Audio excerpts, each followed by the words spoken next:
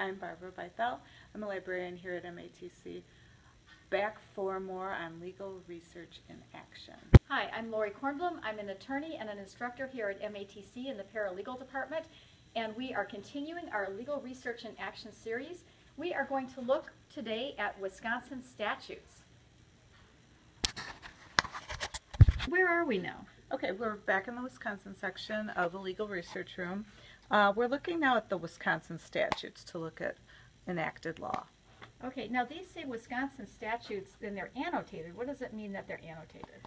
An annotation means that it's the actual statutes, but then there's further notes on subsequent action and case law.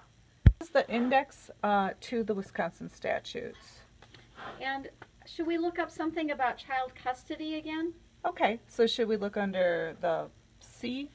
Yeah, let's look under C, because we learned in our exploration of the cases that West lists a lot of things under child custody. So let's just skip those exploratory steps. Okay, so we're looking at under child and child custody in the index. Okay. Specific topic?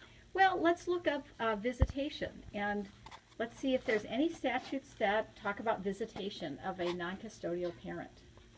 So Barb, it looks like you found something about visitation, and it would be under 822.34. What does that number mean? That's the statute number. We look in the main volumes under the statute number. Barb, these statutes are arranged in numerical order, is that correct? Yes, by statute number, and in this volume it will contain statute 822. We're looking for 822.34. Yeah. So when we look at that, what we have found is there is a statute, 822.34, but this is really not the right statute because it is in the civil procedure sections of the statutes, and it is about visitation, but it's really about enforcing foreign visitation orders.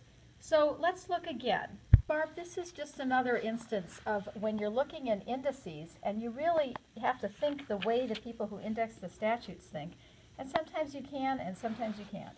But now we're looking under visitation, and we found one that might be okay, which is on trial of child visitation. But you have found a topic looking under children and minors, and you have actually found a whole topic about visitation. And we see that it's actually covered under the statute 767.401 et sec. Et sec means and following in Latin. So we are going to look under the 767 statutes.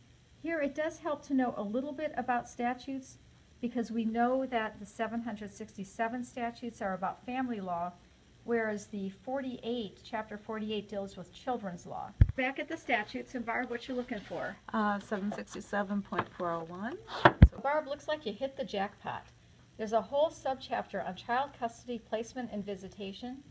There is a statute about educational programs and classes.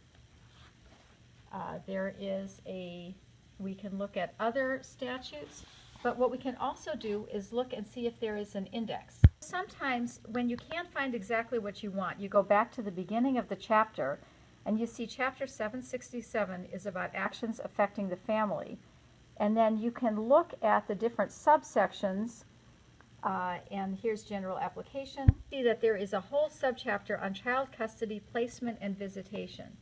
So we can look through here and we can see some of the statutes have been renumbered, but we want to look at the different physical placement orders, etc.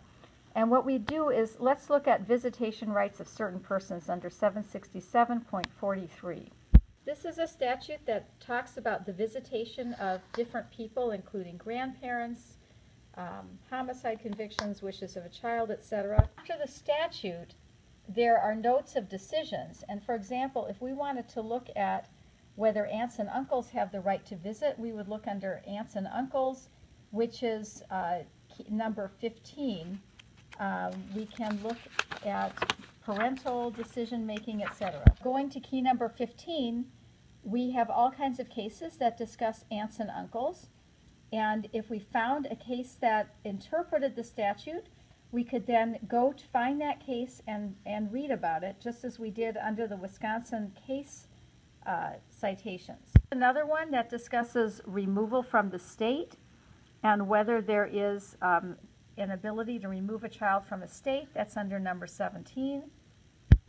So again, we always have to look in the pocket parts to see if there's been anything subsequent. 767.43.